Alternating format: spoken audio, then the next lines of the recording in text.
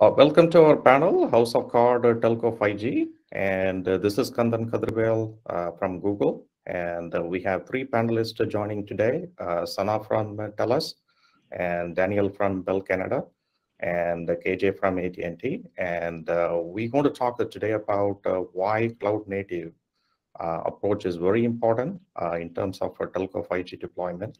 As you know that 4G primarily used the virtual network functions and the private cloud to support those virtual network function.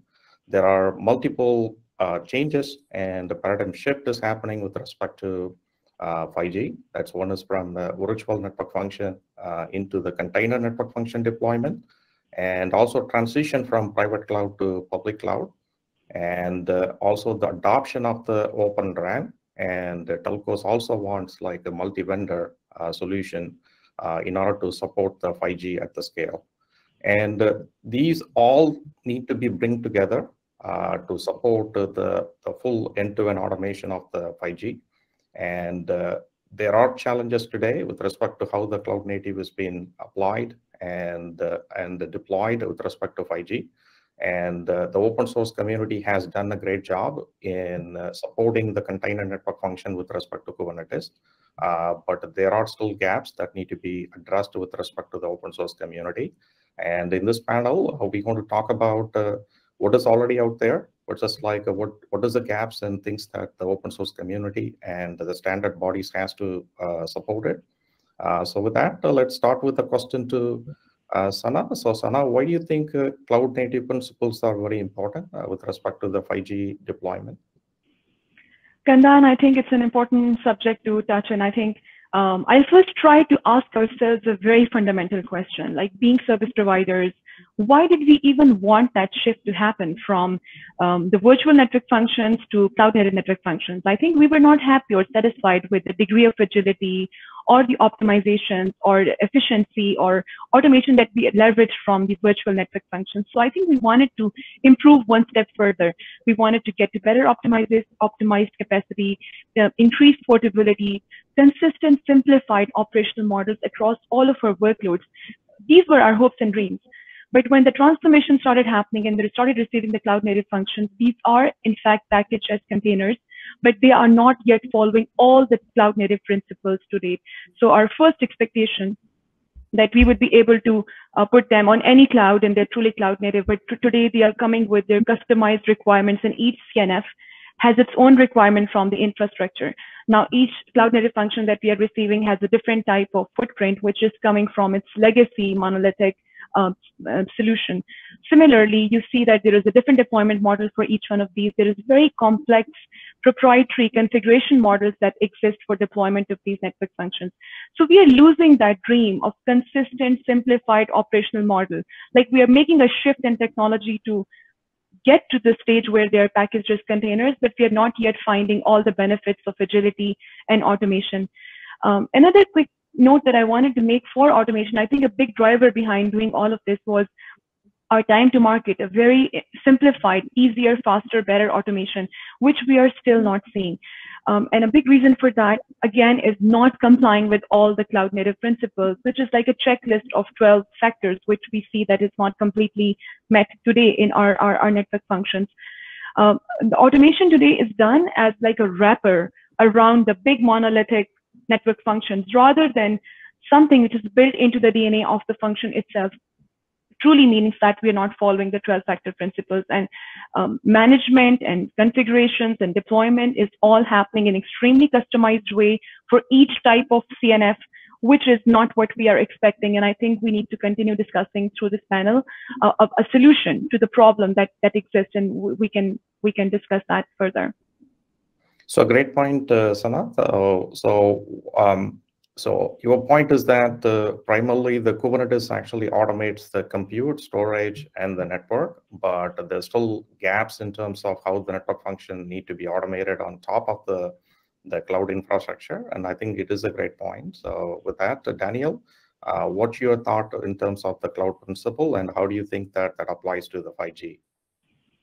I think the notion, Sana really explained it really well around the fact that the packaging we saw from a PNF to a VNF And now CNFs in the first iterations of CNF hasn't changed that much, aside that you're now pulling a Docker file versus an ISO, or just getting a bin from a vendor on a router.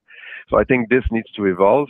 And the other thing that I think is important as we see the growth of the cloud native community is what impact it has on our networking infrastructures. I'm just thinking about the old management and service assurance like we used to use in the networks. And now we're seeing, well, why don't we leverage, for example, tooling that comes from CNCF like Prometheus directly on those boxes rather than having another layer of systems to try to do data collection. Those are things that as we look at cloud native principles, we think about the CNF. To me, I think about the CNF on a 5G service, but I'm moving more towards any network function, even physical network functions can leverage the cloud native principles in some parts of their design. I think as well, Sana explained well, is we live the burden of trying to go from a PNF, which was closed, to go to a VNF, where the burden of all those, the ecosystem that is required to make it evolve took time. So as we thought that VNF and at CNLD would go fast when it started and we'd be able to deploy in a few years, we ended up like a decade later almost, and still not the full promise because it took time for all the infrastructure to adapt. At the same time, we see the growth of cloud capabilities and the evolution that goes in blazing speeds. And this is where I think you would like to have your network evolve as fast and be able to adapt as fast as the cloud is evolving to leverage the immense learnings that you get out of it. I have a particular pet peeve that I would like to be able to gremlin my 5G network rather than build a network which is around old ways of doing service assurance and resiliency. Why can't my 5G core be as resilient as a Netflix system, for example, in the cloud? Would be that's the thing that every operator would like, because in the end, your service is really more resilient and effective than having to consume resources just in case some failure happens. I think this is one of the things operators would really strive towards as they evolve their services. Speed of development, and also leveraging the scale and the capabilities of cloud for service assurance and resiliency. Great point, Daniel. I think the scale, in order to adopt a scale, the cloud native approach need to be applied to not only for the cloud infrastructure, but also the workload, which are network functions that need to change and adapt into the cloud native principles. And I think it's a really great point. So with that, KJ, what's your thoughts in terms of the cloud native principle, and how do you think that it applies to the 5G? So I think Sana and Daniel did a great job at covering the key points, right? I would go a little bit further. So I also approach this from the point of view of the radio access network, which again brings its own unique set of challenges given the extremely high level of distribution that it involves.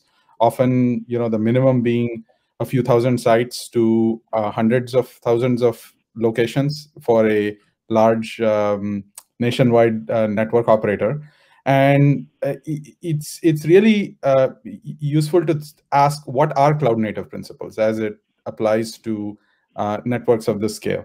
And people talk about microservices and other things for cloud native principles, but really what drives this is the need for automation, right? The need for automation to help scale these networks, to deploy faster, to make changes faster, to resolve problems faster. And designing for that automation, be it whether it's in the infrastructure deployment itself with zero-touch provisioning, a automated software deployment pipeline with CI/CD, standardized fault and performance telemetry, scaling of those network elements so that dynamic capacity or fault tolerance can be accomplished. I think these are all design goals that are shared between what network designers have always wanted and what cloud native offers, right? So I'd say design for automation is a key aspect of cloud native that really needs to be embraced by the 5G networks. And aspects like stateful and stateless are effectively in support of that goal, right? If you have stateless functions, it helps you with automation. It helps you with not having to have those bespoke models of making sure those state is maintained and so on. So I'd say start with automation. The other aspect I would say, which is relevant for cloud native principles, is decoupling of the from hardware specific configurations as much as possible. Now, in the radio access network, this is easier said than done. This is still a very performance-centric and intensive part of the stack. But even here, I think tools that, say, the cloud community has developed in terms of managing accelerators, having standardized interfaces for those, I think can really help pave the way for there to be true mixing and matching. And operators really need this, because this is an area where we do have a complex ecosystem and a supply chain where software is coming from multiple parties. And without some kind of standardized cloud native approach, you run the risk of, sure, people will give you containers, but then you end up having to build a bespoke kind of collection of software to manage those, depending upon which source they come from. You haven't really made that much progress. So I think having standardized use of cloud native principles really will help ease scalability of these kind of networks. Thank you, KJ. I think it's a great point that the container network function does exist for 5G, but the real gap is like in a standard way of deploying that in a cloud native way, especially a configuration management and automation that takes from top to bottom, the service layer and the domain layers like a RAN and core you touched on, and as well as the infrastructure, because most of the time this network functions typically uses the custom configuration that are different for each network function, even though they called us like a RAN and core, but each network function needs a different from the cloud. And I think that's a great point that you touched on. So with that, I would ask one more question here, which is, so there are CNS-based deployment, and we are saying that there is not a standard. And I would like to hear the pain points that, without the standard, what are the pain points that primarily you guys see when you are deploying the 5G network or testing it in the lab? So I would start with Daniel. What's your thoughts on this? The problem, I think, is going to be some funny, but I think the problem is a bit of the commercialization and the monetization of a CNF. When you start to have open interfaces and more like a committee or open ways of doing the automation, like using mechanisms like operators or CRTs or whatever we can think from the committee, it's a different aspect from a VNF vendor or CNF vendor that has his own toolset who wants to leverage that toolset. So right now, the trouble we have is we run our CNFs. They can run on a cloud native platform, any kind of flavor of communities with the right extensions for operators, NUMA nodes, all those things. But then you realize a lot of the wrapping around is done by the vendors to try to adapt to it rather than and shield it or wrap it around their aura of automation to try to fit the old model of automation compared to try and leverage the mechanism that already exists. So that's a challenge. Same as that's just thinking about automation. The second thing is how to abstract the cloud platform, the communities infrastructure, or any other separate augmented tools from the workload. So actually, I was at the CNF working group a few weeks ago, and I said that right now we're testing the platform more than we're testing the workload. So we're trying to figure out, is the platform confirmed to run a specific 5G workload, while in reality we should say, is the 5G workload able to run on any kind of Kubernetes platform? And this is the approach that we see right now.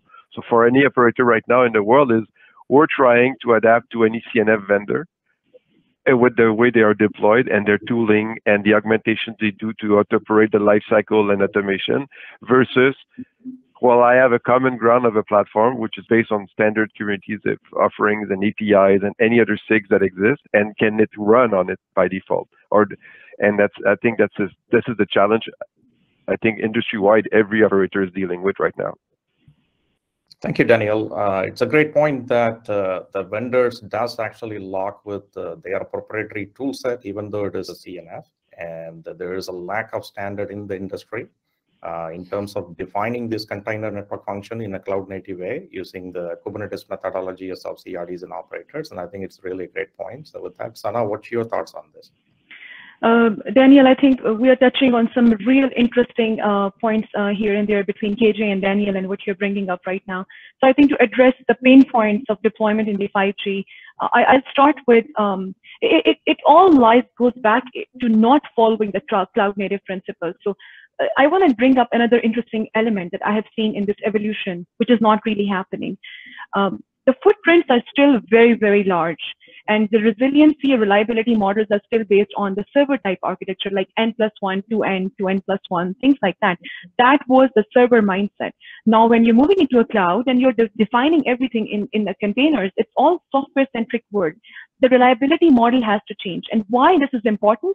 Because when you get a workload, you need to deploy a very large footprint. That large footprint requires much harder automation and all the proprietary methodologies coming from these vendors, because it's not simple to decode their large configurations and their topologies in the container world.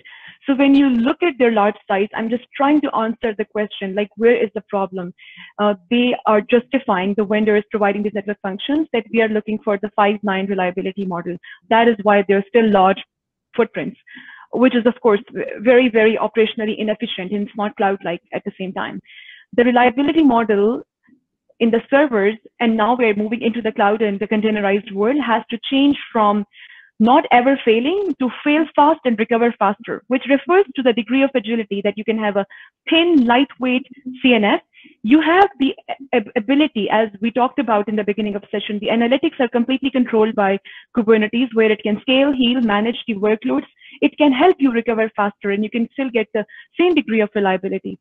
The other big problem falls around our degree of trust on the system that we are using.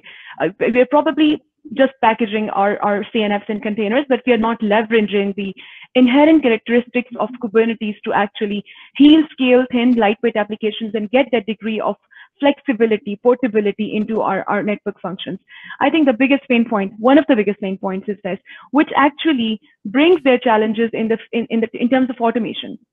You have a struggle with all these vendors with the large sized applications to deploy them, test them incrementally, as we are doing in our DevOps team structure. You know that the transformation happened in many different verticals across service providers, not just technology, but the culture, mindset, skill set, everything is constantly changing. And that one element is not helping us test iteratively and continuously work on improving our agility and portability. The other big things I think we touched on again and again, extreme customizations required by each CNF, the way it's packaged and the way it expects everything around it to change. Like Daniel also mentioned, these CNFs are not expecting to conform to a cloud and exploit the capabilities of that cloud. They're all coming in with their own baggage, their own tooling, their own analytics, their own automation templates, their own configuration models. We need to treat them like cattle, not pets. And today they're very much behaving as cattle. This results in an increased complexity, a very large operational overhead. And I think these are all the kind of pain points that I can bring to the table. And of course, there are many more. It is a great point, Sana. I think you touched this pet versus cattle. And yeah. This is an important mantra with respect to the cloud, and that approach, really treating every workload as a cattle. I think it's very important in terms of deploying this into the cloud, and the network function vendors adopting that into the nature of the cloud is very important. And also, you touched the point that Kubernetes way of actually doing the whole automation. I think it is a very important point to note. So with that, a few talked about the challenges with respect to how the container network function is deployed into the network as of today, and the need for cloud native automation, not only on the infrastructure layer, but from the top to bottom. That's what primarily you discussed about, and also the challenges with respect to the multiple tooling and issues with the network functions are not truly cloud native. So with that, I would like to understand your perspective of, what do you like to see in the open source community and the standards, and especially from vendors, what's your perspective on that? So with that, KJ, what's your thoughts on? Yeah, I think this is a really important question, Kandan. And I think that if you look at, say, the open source community, Kubernetes and so on, You look at standards like 3PPORAN and so on. They're kind of each doing a great job in their own silos. But where I think the gap is in these two, so far, I think, distinct communities to really be working together. And I think it's pretty critical because when you get into areas like network deployments for using cloud technology, you're really getting into a situation where you have a mix of open source and closed source. For the most part, network functions are very closed source. A lot of cloud technology, especially Kubernetes and the infrastructure surrounding it, is open source. So it's really critical. One community cannot ignore the other. And I think where, for example, we need some improvements on both sides, I think. Let me just start with things like Kubernetes. I think the Kubernetes infrastructure to handle accelerators and other hardware variations, there are some areas that could be improved there. On the standard side, I think we need also more participation from folks who are conversant and steeped in open source to be able to drive use of open source more in the standards, right? And a perfect example I'll give you is, say, with Kubernetes. There is already a lot of good tooling and technology to pull things like performance faults, to do automation, and so on. But until the closed source software that runs on it, the workloads, they don't agree on how those mechanisms are to be used, you're still going to see this wide range of different implementations that use the core building blocks in different ways. So I think, in almost ironically, I would say that there is a need for open source people to come into standards and influence standards in a way that they leverage open source building blocks more than they do today. It's a great statement, KJ. I think the important message to note here from your points is that there are efforts with open source and standards, and I think it is all not connected to bring together the holistic automation that are needed to make this cloud native approach possible with respect to 5G or even beyond 5G. And I think it is a great point. So with that, Daniel, what's your thoughts on this? I think KJ touched a great point. So there's two levels of it. So you need kind of a open source or community-driven approach to cloud-native automation and tooling, from telemetry, analytics, closed-loop automation, including to how you define the infrastructure, the workload that needs to be deployed, and the day two running config. You need to find a way to make it more cloud agnostic or efficient in that way.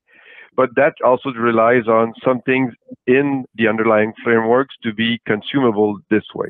For example, I think KJ talked about accelerators, but it goes beyond like use of specialized accelerators. You go to level of how we do network segmentation in Kubernetes. How do we increase network profiling in Kubernetes? Those kind of things also need to go and work together. The challenge we have is to make those automation work in a better way using declarative models and the way we do cloud native automation and the new principles, operators, CRTs, and others, is how to consume it in the cloud and make the cloud not go overboard. I'm always afraid of asking the cloud ecosystem to adapt to the networking ecosystem and change its ways. For example, we didn't think about this. Like PNFs used to run with 5 NICs to do those kind of segmentations. What we did, we go to Kubernetes and let's bring Multus and multiple interfaces because we don't want to change the way that the application is done. So I think KJ was really right. Is you need to have an adaptation and everybody bring water to their glass of wine so that the cloud systems are able to adapt and be able to represent the requirements our telco needs, but also the VNF and the CNFs and the way the vendors create, the developers create those applications, also change the mindset and adapt towards different ways of doing things in the cloud way of how to plug those systems together. Thank you, Daniel. I think it's a great point. Sana, what's your thoughts on this? Where does the open source has to change in your perspective? Kandan, I believe great points by KJ and Daniel. And what I would love to add is that I'm a huge fan of open source. And really in this ecosystem and this evolution, open source is the heart of everything, like standards, public cloud, private cloud, service providers. That's what brings all of us together. Now, what is it that we can do in the open source to talk about all the challenges that KJ and Daniel mentioned? I think a big need for that is, how do we standardize the deployment of these network functions in one consistent model? Like, how do we get rid of all these vendors' proprietary ways of their analytics, their tooling, their configurations? How do we unify that? There is a big need for that. Maybe open source is the best place to start, and then we push those through the standards to basically bring it all together. Being service providers, we need to prioritize that, because this will help us realize our big goals and dreams for 5G. What is really ironic to me at the moment is that I've been working in the automation orchestration for the last 5 years, and I know where the existing state of this is. No matter how much we work, it is still not faster, simpler, efficient. It is not standards-based to date. We do this, but we do more effort in automation than we leverage the benefits out of automation. So Daniel mentioned something like declarative models. I think we're losing that fundamental principle where we are not abstracting the complexities away from this underlying structure. And at the same time, we're talking about network slicing and all those more sophisticated, fancier ways of automation on the top. We need to address the fundamental problems at the root of this to extend the simplicity, the efficiency that would enable us to realize the much bigger dreams of our software-defined services and network slicing and all that. That needs to be addressed, and that needs to be taken care of at the open source level. A standardized way of deploying these network functions, a way for us to check mark all the 12 factors of the cloud native principles, which we all touched in different ways, configurations. And how do we do that? Being service providers, I think, what do we do in open source and together with standards that actually solve this fundamental problem for all of us? Thank you, Sana. And I think the panelist has shared their thought process around the gaps and what already exists, and what are the changes that they love to see in the open source and standard community, as well as from network function vendors adopting into the cloud native approach. And I think it's very clear that there are efforts on individual communities and standard bodies, but there need to be a cohesive effort where this whole automation, end-to-end automation, is exercised. And in terms of Kubernetes, it's a well-proven technology for a cloud native approach of implementation. Extending that Kubernetes methodology in terms of not only for deployment of the container network function, but also for end-to-end automation would definitely bring harmony and full automation across all the layers, that infrastructure, the network function, and the service layer. And I think it is a great point, and I think the community should come together and make that happen. And thank you for joining our panel today. And it is a great discussion. And all panelists, thanks for joining with us today. Thank you. Thanks, Thanks for having us, Thanks, everyone. Thank you. Pleasure.